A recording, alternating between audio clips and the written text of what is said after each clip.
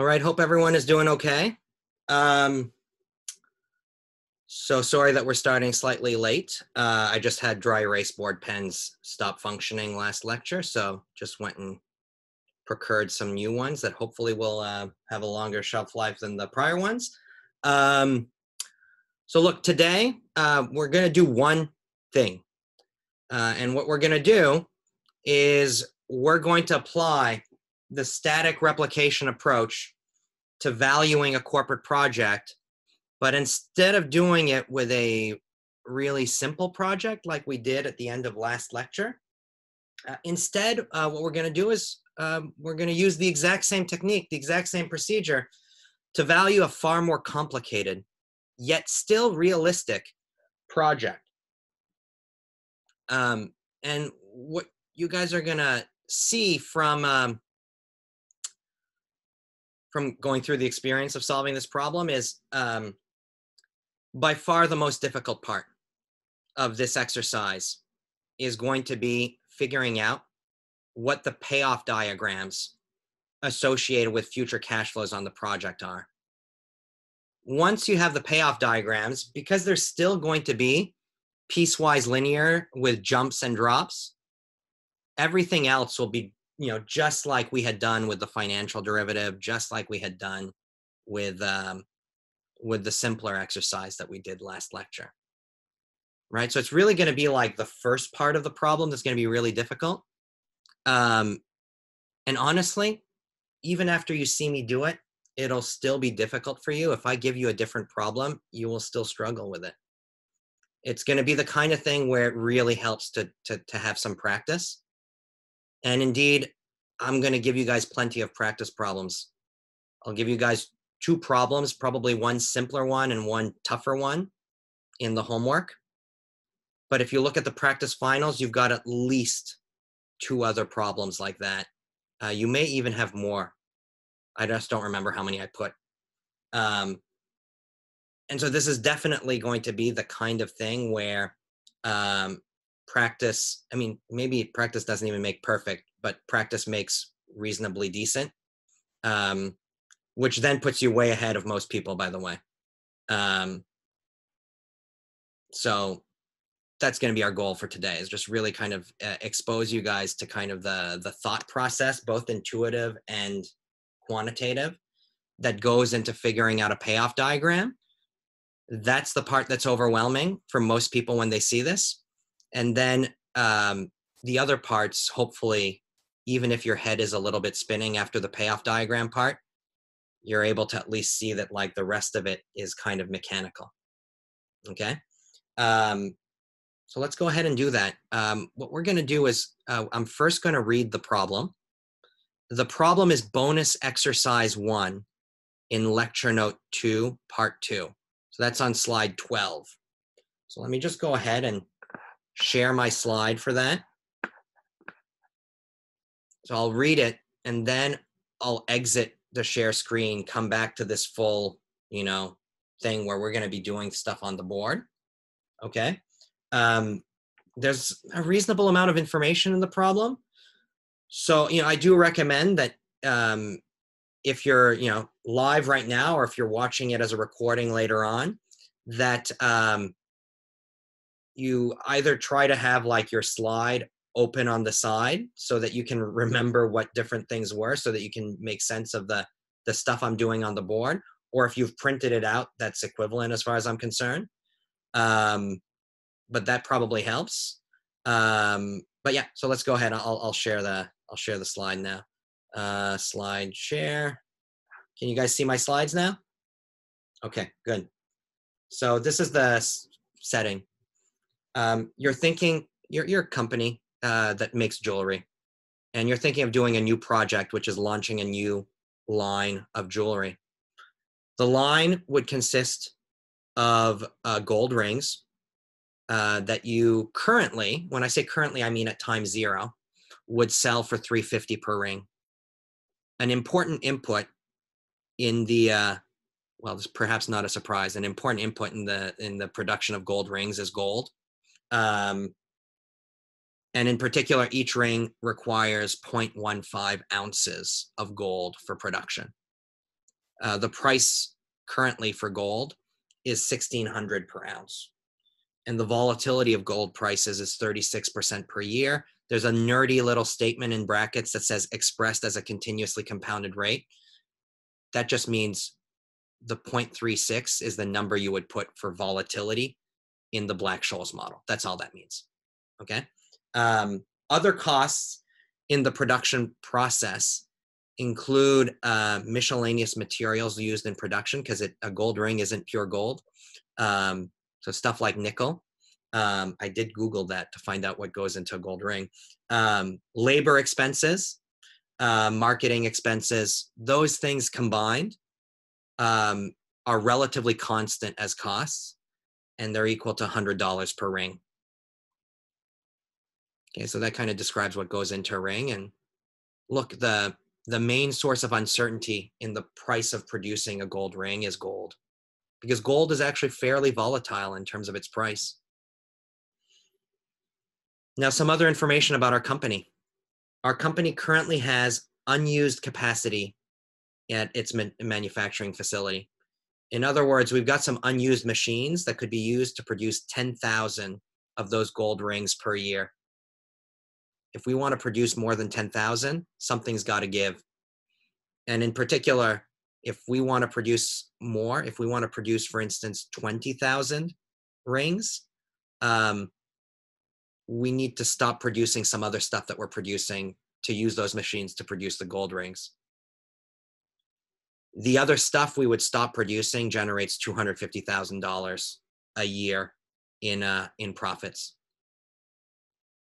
So, that's something to think about if we're going to start shutting down other production. We want to ask ourselves, is it profitable enough to produce these rings to justify doing that? Make sense so far? Yes, no, maybe?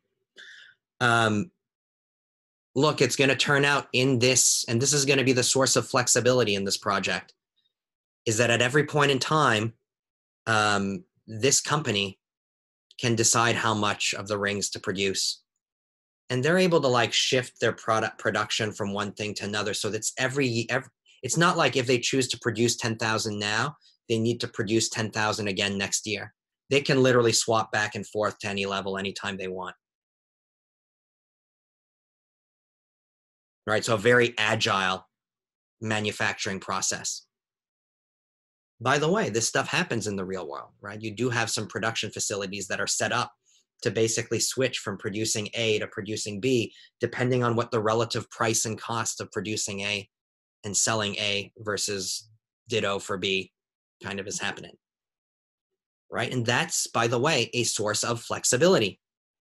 And that's going to be the main flexibility that we model in this problem. It's that flexibility to scale up and scale down our production of these gold rings. Right, so as I say, you can move back and forth between these production levels period by period. For simplicity in this problem, we'll only have two periods, time 0 and time 1.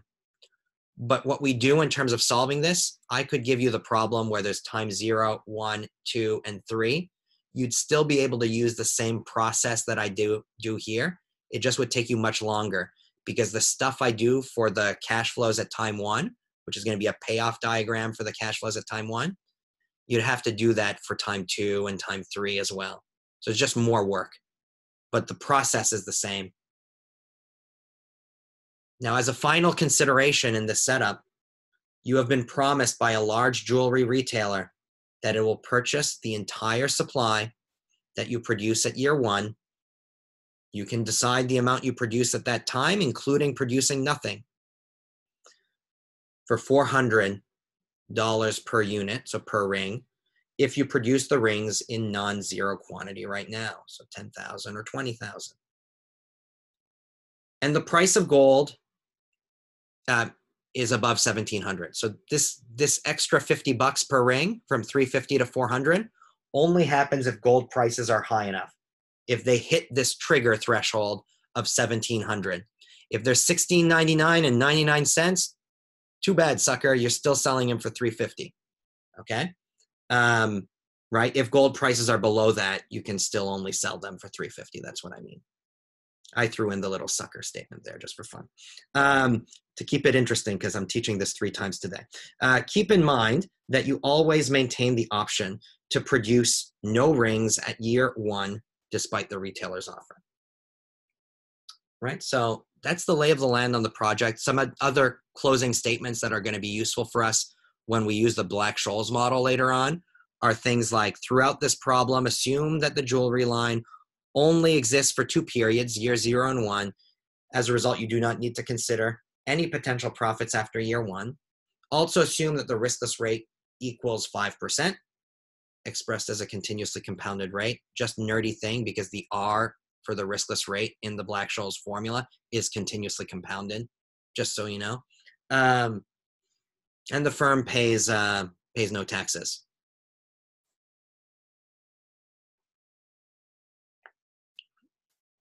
Maybe owned by Donald Trump, who knows? Given the flexibility in production, quantity, and the contract with the retailer, what is the value of creating a new line of jewelry? Right? What is the value of this project? But we don't want to do this NPV style. We want to do it real option analysis style, where we're properly valuing the fact that there's this flexibility embedded in the contract, that not in the contract, but in the project and the contract, that make this whole thing a little bit more valuable. Okay, so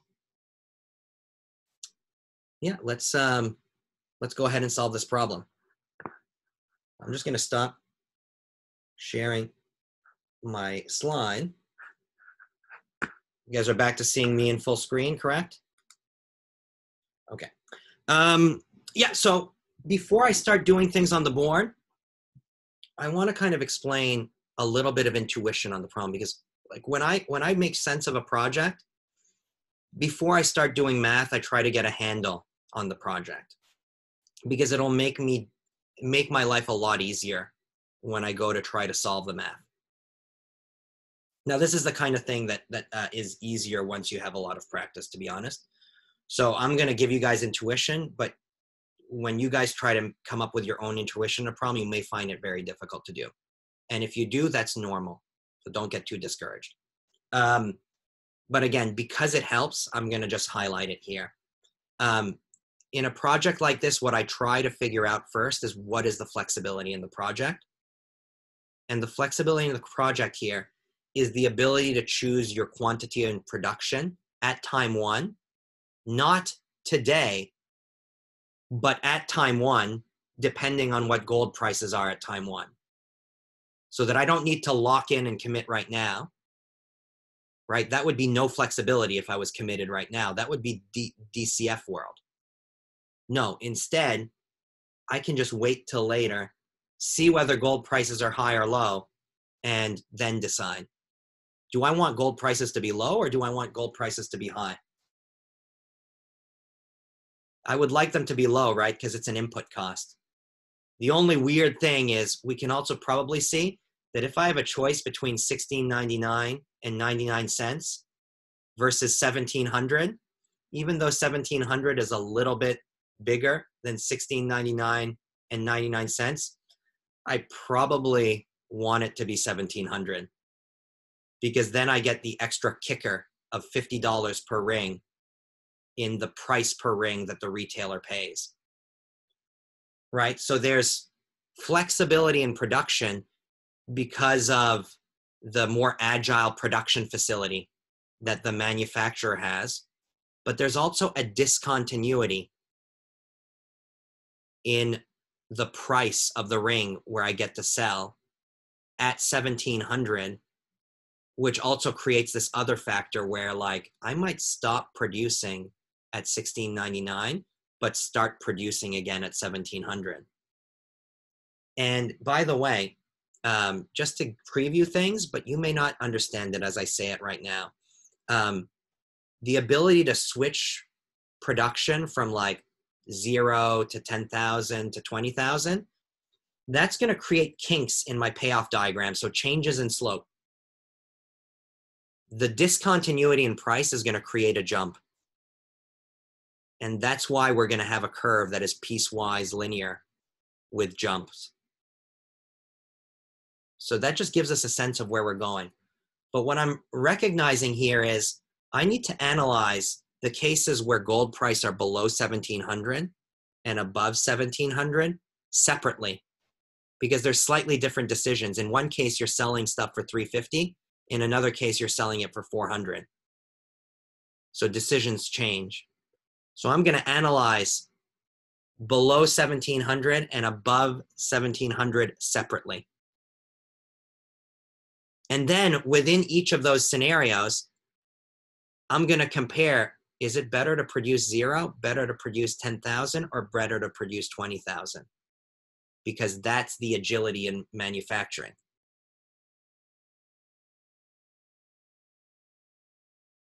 Folks okay with this?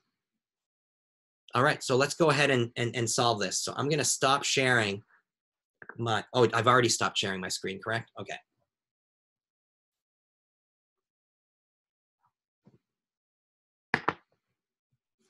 Look, the tough part of this problem is analyzing what our cash flows look like at time 1.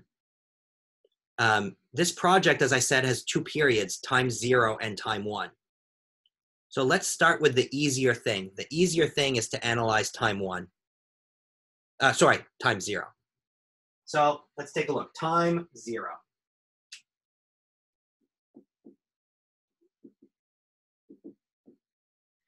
Because at time 0, I also have the agility to be able to choose to produce 0, 10,000, or 20,000.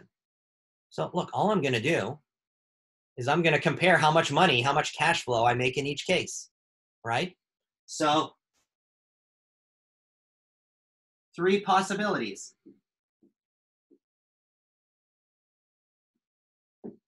If I produce at time 0, 0, what's my cash flow at time 0?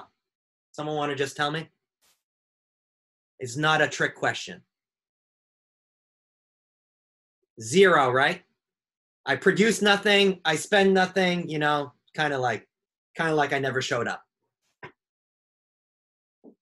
0. What if I produce 10,000, 10K? Well, my cash flow at time 0 is what? 10,000 times, well, it's just, you know, price per ring minus cost per ring. So 350 minus 100 for all the non-gold costs minus 0.15 ounces times the price of gold right now. What was the price of gold right now? It was 1,600, I think. 1,600. So if we do the math, that gives us 100,000. Because this is 240. 350 minus 100 minus 240 is 10. So we make $10 in profit per ring, 10,000 rings, that's $100,000. What about if we produce 20K?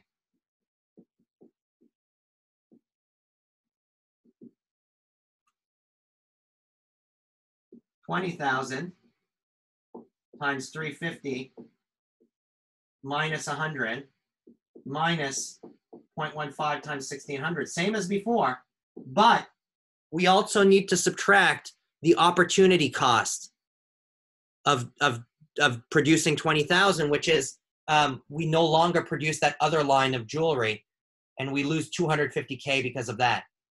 That needs to be tacked on as a cost, right? Because remember, when we say cash flow, it's really incremental cash flow, right? So minus 250K. And so we do this, we get minus 50,000.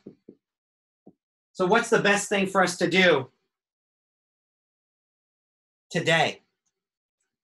Pretty clear, best thing for us to do today is to produce 10,000 because we make 100K in profit. That's the best of the 3 options. So we know this is what we go for. This is what gives us our smiley face. Okay, so we're done analyzing time zero. I actually put the time zero there because that's something that I felt everyone would be comfortable doing, right? And the thing is, once you've done this, it's actually easier for you to solve the rest of the problem because you start to get a handle for what you're going to be doing quantitatively in terms of getting payoff functions at time one. So this is our time zero. Now let's go to time one.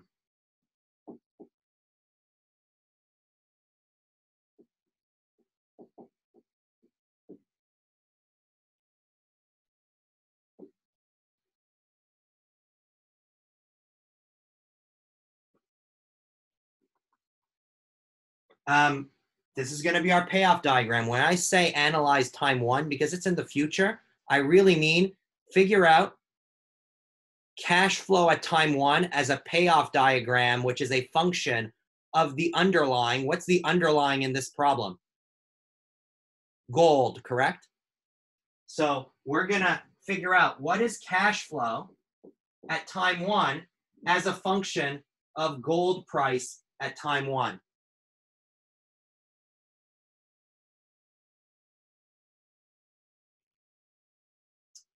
And as I said, there's a discontinuity at 1700 because below gold price 1700, right, we only get paid $350 per ring. Above 1700,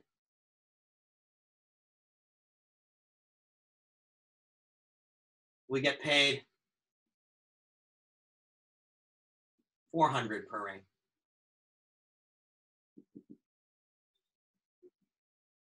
Whereas below 1700, we get paid $350 per ring. So I'm going to analyze both scenarios separately. I'll start with the scenario where the rings, we get to sell them for $350. Sound good? So let's go with that, right? Scenario one, gold price at time one less than 1700, i.e. ring price is $350. Now what I'm going to do is I'm going to still look at my three options. My three options are produce 0, produce 10K, or produce 20K. And what I'll do is I'll find out what is cash flow as a function of gold price in each separate scenario. So what is cash flow? So if Q1, that's the quantity at time one, if that's equal to 0, cash flow at time one in scenario one is equal to what? Just 0 still, because I'm still producing nothing.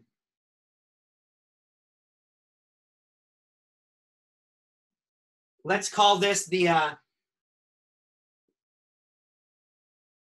red curve.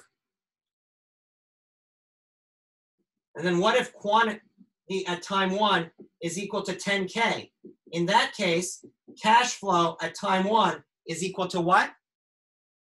It's equal to 10,000, right? It looks a lot like what we did here. The only thing is now we don't know what gold price is, so we leave it as a variable. So 10,000 times 350 minus 100 minus 0.15, but now it's times G1 because it's as a function of G1. Remember, a payoff diagram is a function of the X variable, G1. So that gives us 2.5 million minus 1,500 G1. And I will call this the green curve.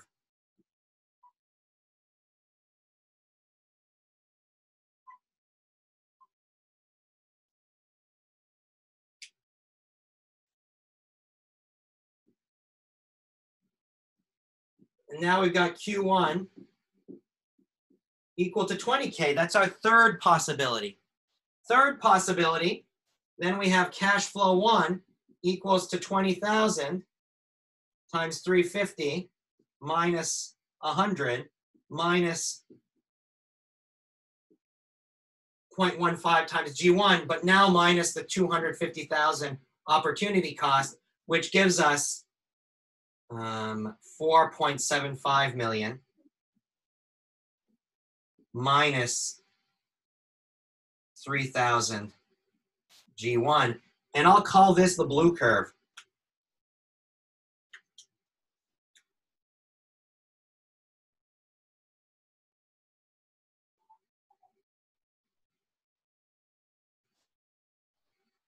These are three relatively simple functions of G1.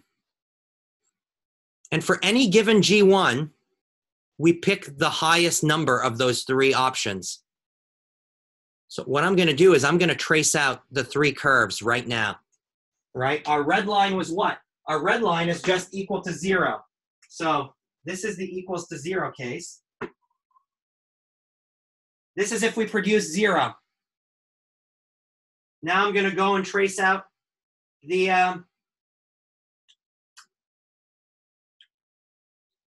next case, which was 10K production. It's got an intercept of 2.5 million.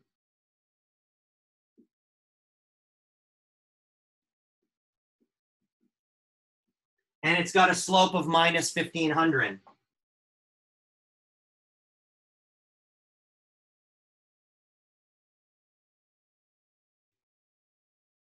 So slope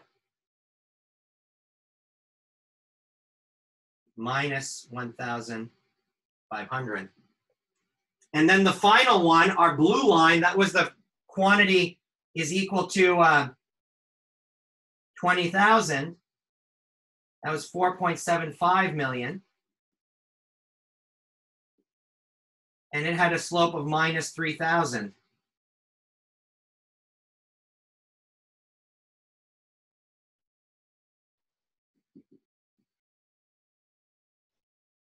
Now, what do you do? When you at time 1, if gold prices are equal to whatever this number is here, you say to yourself, if I produce 20,000, I get this much cash flow. That's not good. I'm losing money. Or I can produce nothing. I break even. Or I can produce 10,000. Oh, well, pretty clearly I produced 10,000, correct? But if you look at this picture, then all I need to do is for every level of G1, I pick the highest curve. So visually, we can see the highest curve is what? It's my little jagged line, my jagged black line here.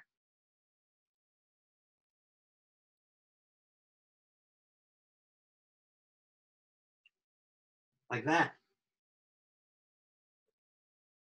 Where the slope here was minus 3,000.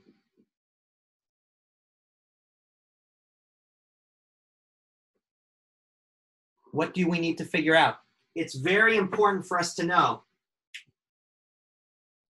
where is this breakpoint and where is this breakpoint? Because that tells us where our changes in slopes are happening in the payoff diagram. Is everyone okay with that statement? Yes or no? So I'll assume that was a yes. How do we find these breakpoints? I'll call this first breakpoint G1 star. And I'll call the second one G1 double star. Now, if I know what those numbers are, and I know that gold prices are below G1 star, how much should I produce? If I know gold prices are below this level, how much should I produce? 20,000? Correct, 20,000, because that's the highest one. If it's above G1 star but below G1 double star, between these two numbers, how much should I produce? 10,000? 10,000. And if it's above that but below 1,700, how much should I produce? 0. 0. You're exactly right. By the way, I want to highlight that this actually kind of makes sense. We'll figure out whatever those numbers are, G1 star and G1 double star. But notice the following. If gold prices are low enough, producing gold rings is so profitable that you should produce as much as you can. You should produce 20,000. Which is why when G1 is below a certain threshold, you produce 20K. But once gold prices become high enough, it's still profitable to produce gold rings, but it's not profitable enough that you want to give up the production of your other profitable line, right? If per unit, you make 20 bucks in profit from the other line, and in this line of gold, you make $15 profit, you don't want to give up that other production, but you still want to produce the gold rings with your unused capacity because it's better to generate 15 than 0. See what I'm saying? And that's why once gold prices get high enough, but not too high, we now produce 10,000. We still want to produce from unused capacity, but we don't want to switch from other capacity into this. That's the intuition. And then what happens when gold prices are high enough? Don't produce it. If gold prices are infinity, don't sell gold rings. Unless you can sell them for more than infinity. Right? So that's kind of what's happening here. So let's go and figure out what G1 star and G1 double star are. So for G1 single star, does someone want to tell me which equation I want to solve? It's an equation that just sets two lines equal to each other. So it's stuff you guys probably saw like, what, 7th or 8th grade, right? So you guys are familiar with this. I know that. So what equation would I solve here? You set the red curve and the green curve equal to each other? Red and the black or the blue curve and the green curve. Yes, exactly, right? This is where it becomes equally profitable to produce 10,000 and 20,000, which means 20,000 was blue, 10,000 was green. We set green equal to blue. So 4.75 million minus 3,000 G1 equals to 2.5 million minus 1,500 G1. And now we just do the algebra.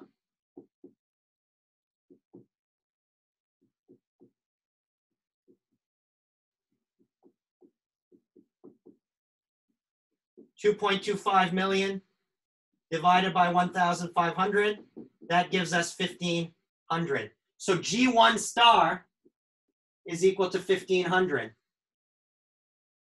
What about G1 double star?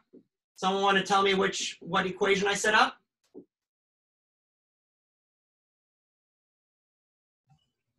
Where the green curve equals the red curve, which is 0? That's right, exactly. So green line equals red line, boom. This equals this. So that's 2.5 million minus 1,500 G1 equals to 0. And that's just G1 equals 2.5 million over 1,500, which is equal to 1666.67.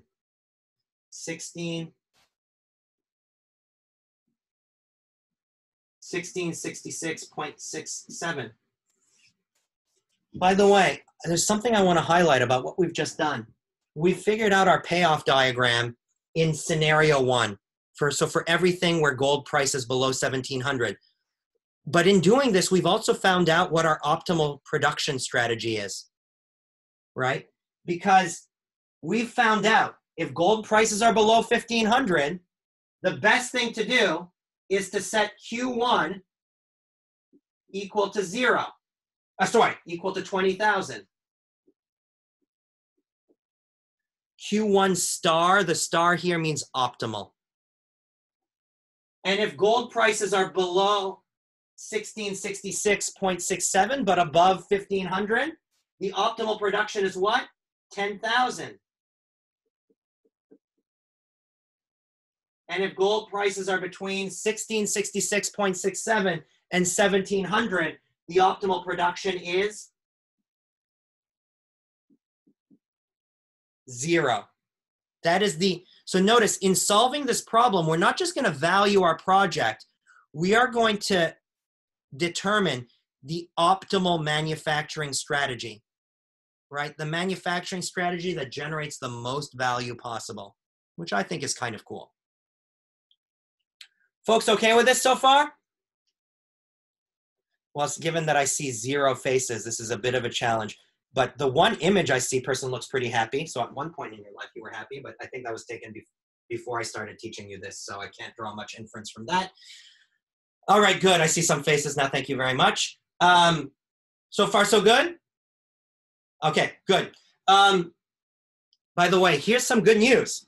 We have these 2 scenarios. The math in the 2 scenarios is really, really close to each other. So I wrote down scenario 1 here, but not where I'm pointing here, but like here, right? Doing scenario 2 doesn't mean reinventing the wheel. It means going through our old math and deleting a couple of numbers and replacing them with a different one. So mathematically, we're doing the same thing. So I'm just going to go and do that here. I'm going to say, now we're doing scenario 2, where gold prices are greater or equal to 1,700. If we produce nothing, it's still 0. If we produce 10,000, though, we're no longer selling the rings at 350. We're selling them at 400. That is the only number that changes there. And so that means when we do the math, we now have 3 million minus 1,500 G1. What about if we produce 20K? Again, the only number that changes is 350 to 400, which then brings us up to 5.75 million if you do the math. And so now we're going to go and figure out G1 triple star and G1 quadruple star, where all we're doing is we're just changing the same numbers. So look, I might be zipping through this a little bit quick for you. If it's too quick for you, rather than slowing down here, I think the better thing for you is work through this part independently outside of this lecture and get yourself to the point where you get why I'm doing these changes and why I'm telling you that actually you can do them pretty quickly when you're comfortable with this. That to me is the best way to go for like learning purposes, okay? So we've got this. So now I do the math. That's 2.75 million equals 1,500 G1. 2.75 million divided by 1,500 is now 1833.33. And then for G1 quadruple star, it was 3 million. Again, where does this 3 million come from? It comes from here. Equals, well, 0. So 3 million. So that one's easy. That gives me 2,000.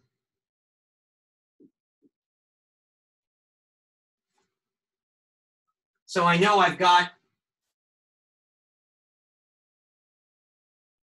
G1 triple star equals 1833.33. G1 quadruple star equals 2,000. By the way, I'm not going to draw out the 3 curves like I did last time because I already know it's going to kind of look like this. It's just going to be shifted to the right now. The only thing I need to figure out, I know there's going to be a jump at 1,700 because at 1,700, I'm going to go from producing nothing and making no money to producing 20,000 again, right? I'm going to produce 20,000 again because remember, G1 triple star is when we switch from producing 20,000 to producing 10,000. Since that's happening at a number, 1833.33, that is above 1,700, that means automatically that at 1,700, I'm producing 20,000. That's just a logical fact. So then the question becomes, what is the level of this curve when we produce 20K at G1 equals 1,700? So at G1 equals 1,700, cash flow at time 1 is equal to what? Well, we know from this that we're producing 20K. So 20,000, well, we're producing 20K, and that gives us 5.75 million minus 3,000 G1. So 5.75 million minus 3,000 times G1, but G1 is 1,700. Well, 3,000 times 1,700, that's 5.1 million. So 5.75 million minus 5.1 million is 650,000. What does this mean? It means at a gold price of exactly 1,700, because I can sell the rings at 400, I will be producing 20,000 and I will make profits of 650,000. So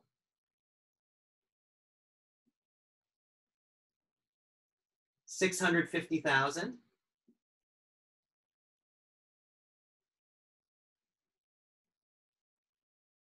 This is actually tough for me to draw, sorry. By the way, you'll notice I'm not drawing greatly at scale. No one will oh my Lord, this is so bad. Then let's go like this. Let's give it a little bit more of a curve like that, and then I'll call this 650,000.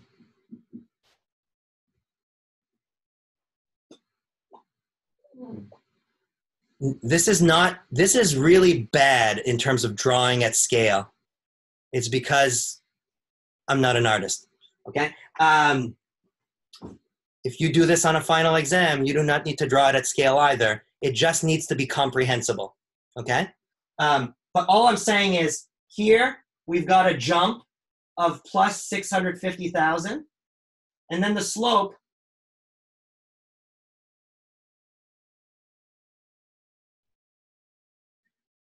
goes back to minus 3,000. Then at 1833.33, it goes to minus 1,500. And then at 2,000, the slope goes to 0.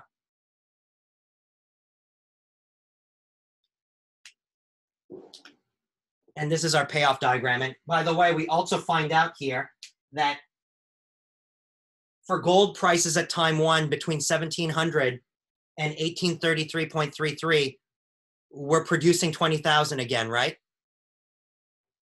So Q1 star equals 20K. And then from 1833.33 to 2000, we're producing 10K rings again. So Q1 star equals 10K. And then all the way above 2000, we're back to producing nothing.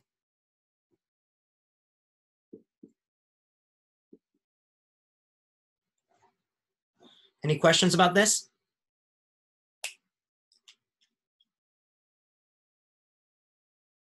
Right? Like,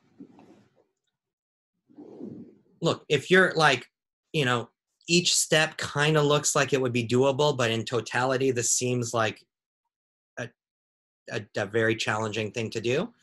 That's normal. Again, I just want to reemphasize, this is the kind of thing where you need practice. By the way, some of you guys are looking at this, they're like, oh, that looks pretty easy. And then I'll give you a problem, you'll be like, oh, shit. So that's normal too, by the way, right? So this is by far the toughest part of the exercise. By the way, this is the toughest quantitative thing that you do, bar none, anywhere in my course, period. And it's like number one by like a legit margin.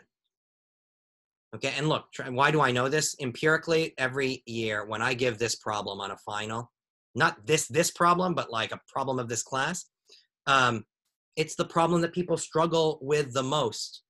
They struggle with the most. It's also the problem that if someone gets a perfect score on that problem, it's been the best predictor of like how well they do in their career. Because it's pretty rare that someone gets a perfect score on this problem, but it has happened. Anyway, I don't know why I said this. It just popped in my head. I was like, oh, that is actually true. But in any case, the rest of this problem, right? Because this is just, what have we done here? We've gotten our payoff diagram for the time 1 cash flows of this project. Do we all understand that? Right? This is the profile of profitability for the project at time 1 as a function of gold prices at time 1. If we execute on the manufacturing strategy the right way. To figure out what the value of the time one cash flows for this project is, right? Present value of cash flow one. We just need to take this payoff diagram and do the 2 steps that we've already talked about. Replicate, then value the replicating portfolio. And since we have an algorithm for doing all of that stuff, those 2 steps are much easier. So it's really hard to get this right. But once you have this, getting everything else right, conditional on this answer, is much easier. Are we on the same page there? And we'll actually do it in a second. Sound good? Right? So we'll do it in 2 steps. You know, we'll look at this and we'll figure out the recipe list, right? Which I call the replicating portfolio, where we'll replicate this with a portfolio of riskless zero coupon bond. The underlying, what is the underlying here? What is the underlying asset in all of this? Not a trick question.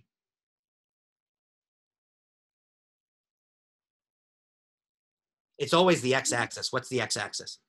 Gold. Gold. Yeah, so the underlying asset here is gold. So we're going to use riskless zero coupon bond, position in the underlying asset gold, and then a bunch of call options and CNBCs on gold to replicate this.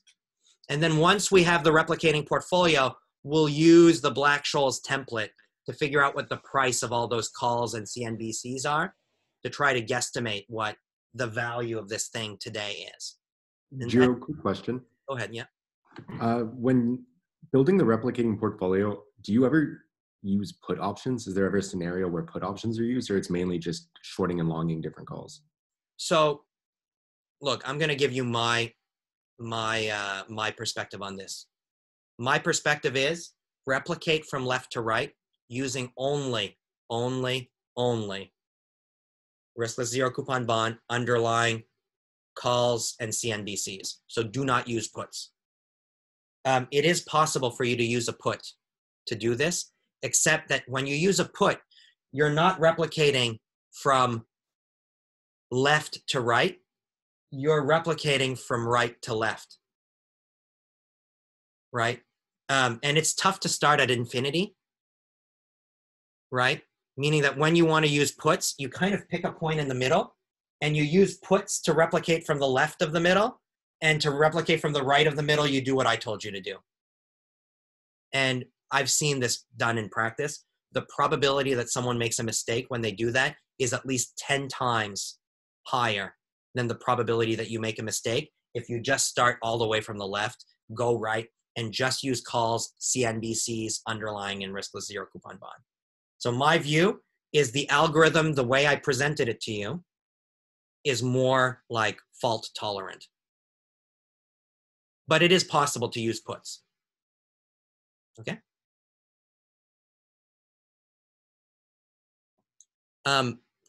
Before we actually do those other steps, replication and valuation, there's one thing that I want to say. Because I know, like, it happens every year where, like, some folks are really frustrated that they have to do this. They're like, this is hard. How dare you? Okay. Like, I just think that's a bad way to think. And let me explain to you why. This is the stuff that most people can't do well. And since most people can't do this part well, it's more of a unique skill to you if you're good at doing it. The things that you guys have seen in this course that are easy, well, by virtue of the fact that they're easy, they become commodity skills. There's a lot of people who can solve those problems. And I've always found it to be important that I have some unique skills. There's a basic Econ 101, which is the following. If you're really good at a commodity skill, you're not going to get a big wage premium for it, because a lot of other people can do it. So it's not like you can say, hey, I'm good at this, bid up my wages, because people are going to be like, hey, fuck you, I can go hire someone else. There's a lot of supply of this talent. So no, I'm not bidding for you, you're bidding for me. Right? If you're good at a commodity skill, it gets you access to the job. It doesn't give you the ability to, like, negotiate up your wage if you're uniquely valuable, all of a sudden you are the monopolist. If people want that unique value proposition, they have to come to you. And now you can say, give me your best bid, because you've got a few people bidding for you. And so being good at the stuff that is hard, that requires you to actually spend real time to think about it, that's not immediately understood the first time you see it. So long as you believe that it's actually valuable in the real world, that it actually helps make better decisions, it's worthwhile to spend the time on that stuff, because it makes you uniquely valuable. It transforms you from being a laborer in a perfectly competitive labor market to, you know, a guru in a more monopolistic expert market. And by the way, that is why I think the people who did really, really well on this question end up doing very, very well in their careers. It's not actually necessarily because this is so damn valuable. It's because the people who spend the time to do that will probably spend the time to become uniquely valuable in many other ways. And that pays off in your career. So anyway, this is my 2 cents, right? You know, hard things can be very, so long as you work hard on the right, not the wrong, the right stuff, you know, you will be rewarded for it, right? Now, of course, you know, if your view is like, sure, but I think this is not that valuable, like, okay, fine, you know, it's okay. We can agree to disagree. You know, I will say one thing. If you totally tank this part of like the final exam problem, it will not be like super detrimental to your final grade, to be honest, in all expectation. Because everyone's doing the same problem. And even after I said what I just said, I know most folks aren't going to put in all the work necessary to become really, really good at it.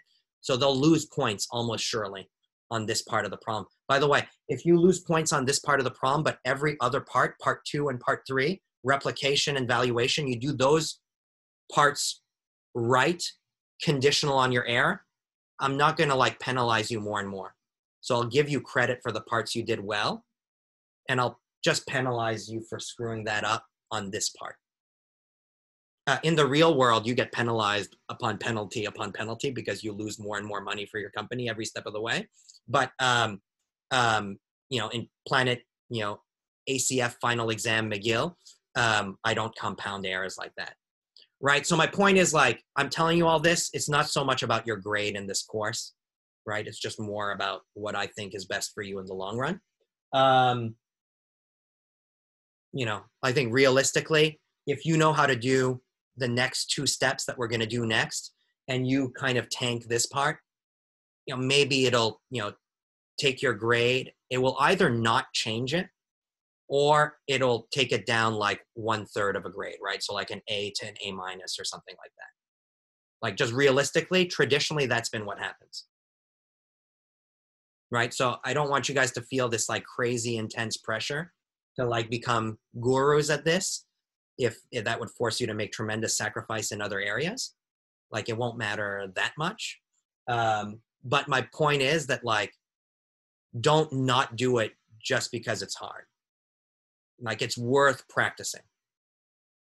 I'm probably belaboring the point here, but you know, just kind of going on the basis of, you know, what I've, you know, it's not been obvious to me that people have viewed this as like a positive thing to invest in. And my view is it unambiguously is. Again, like, there's no doubt. I think one of the problems I'm going to give in homework 2, I'm just kind of deciding right now on the fly, is I'll actually have you guys, for this same problem, I'll have you guys figure out what the value of the project is if there's no flexibility. So that if you have to choose the quantity today and stick to it,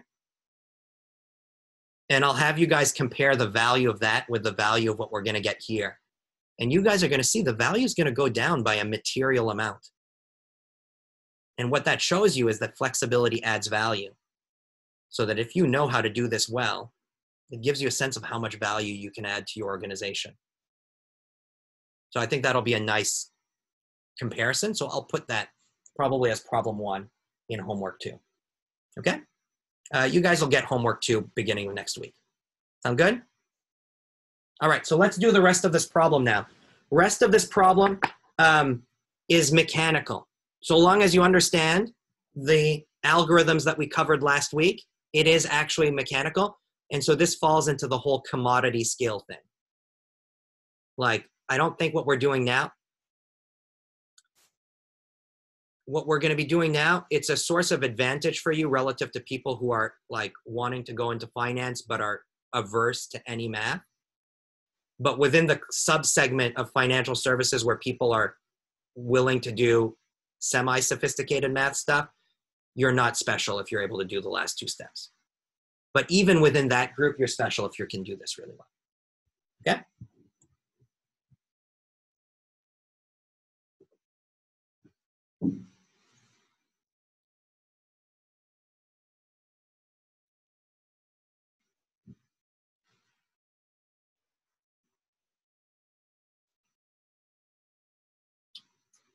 All right, do you guys want to help me with the replicating portfolio? Because it is an algorithm. So remember I said we replicate from left to right. Now, just so you know, this level right here is 4.75 million. So replicating portfolio.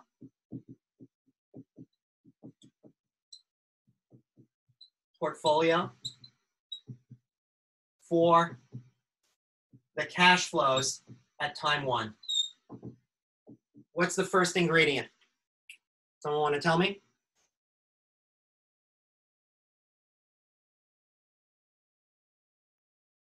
Remember, the first thing we do is we match the intercept. The intercept is what? 4.75 million.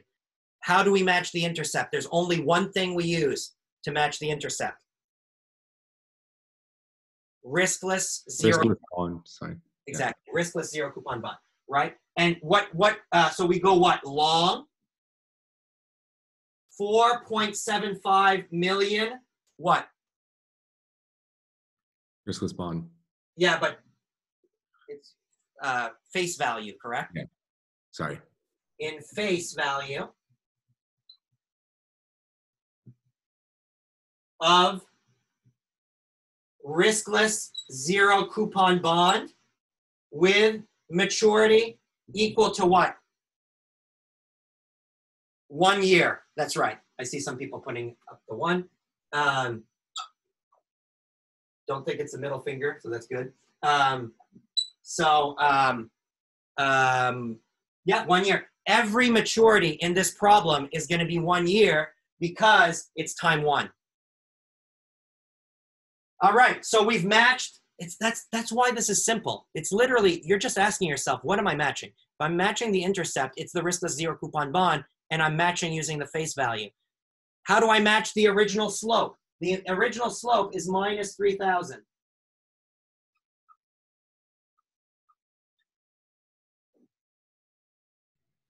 Short 3,000 units of the underlying gold. Yeah, that's right. 100% correct, right? Because the slope is negative, you take a short position in the underlying. And it makes sense, right? Because when gold goes up in value, you are sad. And when you've shorted gold and gold goes up in value, you are also sad. Doing the same thing. That's what replication is. It's you're literally recreating the same emotion in a different way.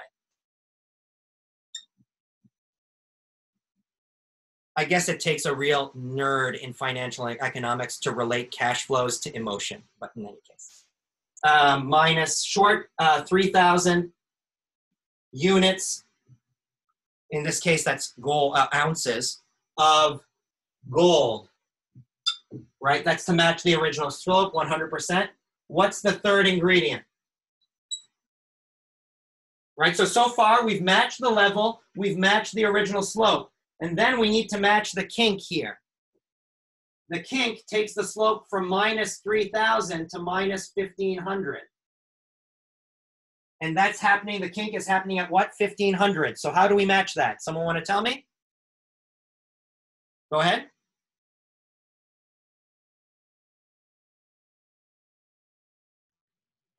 We long 1,500.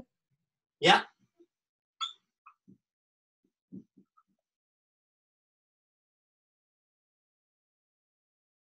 We long 1,500 units of call on gold with a strike price of what?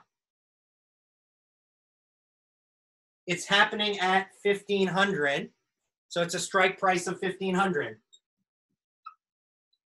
with maturity equal to 1 year. Now, why are we longing 1500? It's because the slope went from minus 3000 up to minus 1500. So that was an increase of 1500. When we have an increase in slope, we go long the call option. When we have a decrease in slope, we go short the call option. So now what's our next ingredient? The fourth ingredient is what?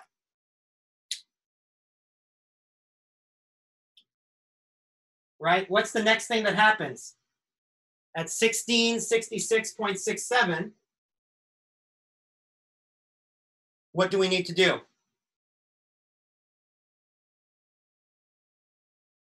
All right, I'll just start saying it. But anyway, long 1500, because we take the slope from minus 1500 to 0, right? Long 1500 units of call on gold with strike price 1666.67 with maturity equal to 1 year. So notice, this and this are different calls because they have different strike prices. So now what's the next thing that happens? Well, next thing that happens is going to require 2 ingredients, right? We're going to have one ingredient that's going to create the jump that happens at 1700. And then we're going to have another ingredient that creates the change in slope. Because if you look, the slope goes from 0 back down to minus 3000. So to create the jump, we use the CNBC. To create the change in slope, we're going to short call option, right? So we're going to go long 650,000. Why is it 650,000? Because we had established that our jump was 650,000 units of CNBC on gold with strike price 1700 and maturity equal to 1 year. Sixth ingredient is going to be short 3,000 units of call on gold with strike price 1700 still with maturity equal to 1 year. And then finally, we have 2 more ingredients. We have the change in slope at 1833.33, which is an increase of 1500, and then the final increase in 1500 in slope at a gold price of 2000. So it's going to be 2 long positions in call options. So long 1500 units of call on gold with strike price 1833.33 with maturity equal to 1 year. And then finally long 1500 units of call on gold with strike 2000 with maturity equal to 1 year as well. And we are done with the replicating portfolio.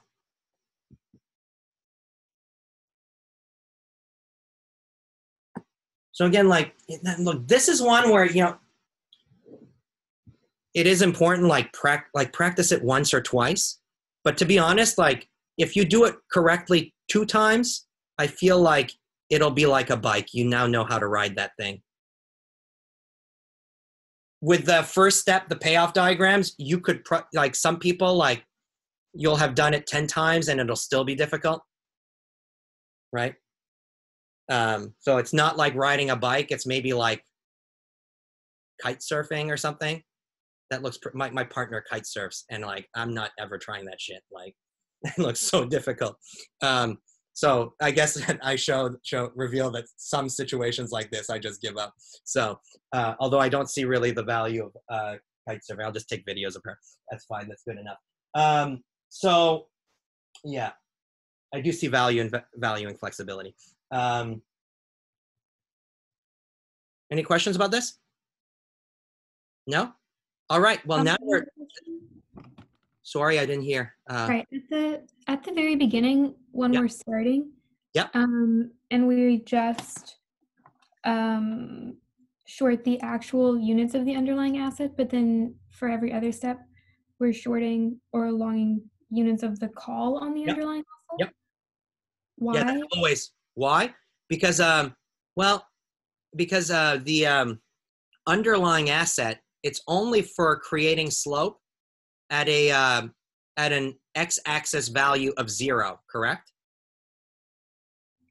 Okay. Right? And so that's what the underlying does. The underlying has no payoff at 0, but has a slope of 1. And so it automatically creates slope at the x equals 0 mark in the payoff diagram. By the way, I mean, you could have, like, some people sometimes say, like, well, why did you use an underlying instead of using a call option with a strike price of 0? The answer is those two things are the same. I mean, if there's no dividends. Okay. Thank you. So,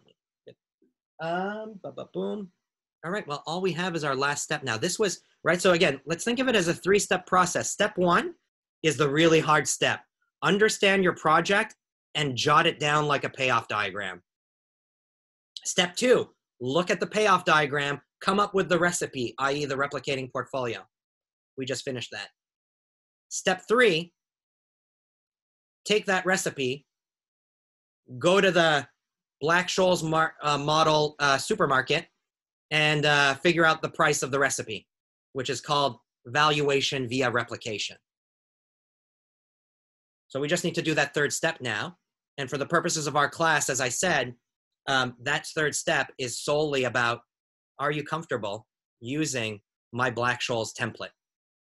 So I'm going to now go back to sharing my computer screen, but I'll share my Excel file, which has my Black-Scholes template. And what we'll do is we'll use that template to value this very specific recipe. Sound good? All right, let's go ahead and do that. Share screen. Share the Excel. So remember, we just need to, let's remember, do not touch anything except for the yellow stuff here. Only the yellow. If you want to sabotage your friend's performance in this class, where they have the file on their computer, go change some formulas. Oh man, that would be cruel. Do not do that. So I'm just going to be filling out the numbers. 1,600 was the current price of gold, right? Per ounce. Dividend yield, 0. I didn't specify, so just put 0. Volatility was 36% per year. Riskless rate was stated as 5% per year. Maturity is 1 year, right? And now strike price or value, that depends on our component. Our first component is long the bond, riskless 0 coupon bond. So the number we enter here is the face value. The face value was 4.75 million. The second component is the underlying. Remember, I told you guys last time, but just remember, when your column is the underlying, you can put in whatever number you want. Just don't put in 0. I'll put in 1. It's a random number. It is going to be irrelevant to our answer. Okay? Boom. Component 3 was, I'll put the positions as well. The position for the bond is just 1. The position for the underlying, and I might as well call the underlying what it actually is. It's gold. And it was minus 3,000 ounces of gold was the quantity. What about component 3? Component 3 was a long position in a call on gold. How many positions? It was a long 1,500. Oh, wait. Sorry, the strike price was 1,500. And the position was also 1,500. It's a coincidence that those two numbers are the same, by the way. Let's be clear. What about the strike price for the fourth thing? Fourth thing was 1666.67. It was also a call option.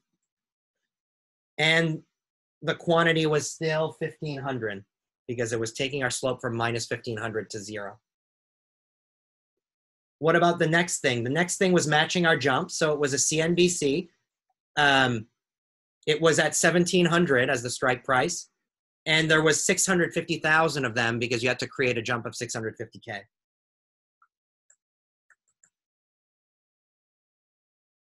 Component 6 was a call option, also at a 1,700 strike price. And it was minus 3,000 because you were taking a slope of 0 and bringing it down to minus 3,000. And then 1833.33. And then the next one is 2,000. And both of those were long positions, 1,500 units. So we're done getting all the prices and quantities, and let's, shopping cart style tabulate everything, which was what? Quantity times pick the right price. It's a bond, so I pick the bond, plus quantity times price. It's the underlying, so I pick the underlying, plus quantity times call, so I now pick the call, quantity times, again, it's a call, plus quantity times, well, this is a CNBC, so I highlight the CNBC, plus this times, well, this is a call, so I pick the call, plus this times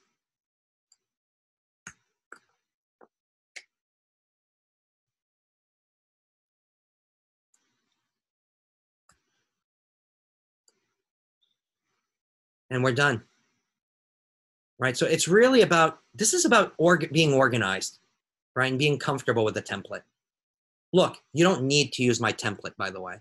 If you just prefer using the Black-Scholes model every single time, go ahead, that's fine. My guess is it takes more time on an exam than to use my template. But you can also build your own template as well. Okay? I'm just going to press enter and we're going to get our answer. Sound good? 585,549. What is that? That is the present value of cash flows at time 1. Now remember, this project had cash flows at time 0 and at time 1, correct? So the value of the overall project is the sum of the two. Now notice, this number, you don't need to discount it by a year because it happens at time 1. This number is already discounted. The Black-Scholes formula does the discounting for you. And so what's the present value of the whole project? That's equal to the present cash flow 0 plus the present value of cash flow 1. And that is equal to 100,000. That was the number that at the beginning we calculated. We found that the best thing to do is to produce 10,000, and that gives you 100,000 right now. Plus the value of what we think will be happening in 1 year. And so what is the overall project worth? It's worth 685,549. Are folks okay with this? Again, you guys are going to be given more practice problems. That some are already available in the practice final, and you guys are going to have at least 2 other problems to kind of, gain comfort with in the context of the homework. Okay. This basically wraps up what we're going to be doing in class today. What we're going to do next lecture, at the beginning of lecture, is we're going to do one last example of a problem using static replication for corporate flexibility. But it's going to be a problem where the implementation of the real option analysis tools is not going to be as clean as the examples we've done so far. The reason I say that the examples we've done so far are clean is because the underlying is an asset that is traded and that has a bunch of derivatives traded on it in real world financial markets. And so what that means is it's much easier to feel confident with this valuation. What we'll do next lecture is we'll do an example of something where the underlying asset isn't traded. So you're doing a bunch of guessing work. to figure out how to use the Black-Scholes model and all that stuff. And so the more guesswork you do, the less confident you are in your answer. And so I'm going to call it a dirtier application, right? So we're going to do that at the beginning of next lecture, next week, Tuesday. Sound good? Now there's another thing that I've decided to do. If you look at my notes and my materials, I cover 2 different ways to do option pricing in this topic, right? There's the way that we've just done, static replication, but there was also another way called dynamic replication where you use a multi-period binomial model. I have just decided to actually remove this from the course. Not just for this year, I'm removing it for future years. There's a pretty basic reason for that, is I kind of decided that I thought it was a better idea to do this approach more carefully. And I ended up spending more time doing this year than I did in past years. I just kind of decided, like, since the goal is to get you guys to think about extending stuff and more like have this desire to maybe invest in those skills in the future, because that could be good for your personal growth down the road, I thought it was more important to go more deep into one than to cover both approaches kind of more quickly, more shallowly. But then, of course, that brings the question, why did I decide to go more deep in static as opposed to more deep in dynamic? And there's a pretty simple practical reason for that. Static, the stuff that we're doing, is closer to being like real world. Meanwhile, with the binomial model, it's like a complete cartoon. So it's like more Planet McGill than Planet Earth. And so if I'm going to pick one, I might as well pick the one that's closer to Planet Earth for you. And that's why I decided to focus on the first approach. But that basically means dynamic replication. It's in your notes. We're not covering it in class. If we don't cover it in class, you can damn well rest assured that it's not going to be on the final exam. It's not going to be on the homework either. Okay, so, you know, that's just there. Look, it's there. You can actually read up on it. I have solutions to the problems posted online as well in the Excel spreadsheets. So, you know, if you're a self-learner, you can kind of go and check it out yourself. Not necessarily a terrible use of your time when you have free time to spare, right? But for this class, I just kind of decided, like, you know, one of the things I've been learning this semester, just from like asking you guys questions about how you're viewing the course experience and stuff like that, is that maybe actually there's some value for like less is more sometimes. And I kind of feel like this is appropriate here. And so what that means is after we do that final example of a dirty static replication next lecture, we're actually going to move into topic 3. Okay. Doing this is also going to free up a little bit more time at the end of the semester, which is going to give us an opportunity to spend a bit more time where you guys can come to me with any of the pain points that you have in this course, and we can discuss those in a kind of more informal group setting. Maybe that'll be helpful. I don't know. All right. So in any case, that wraps up what I wanted to do for today. I hope you guys have a good remainder of the week and weekend, and I will see you guys next Tuesday. Have a good one.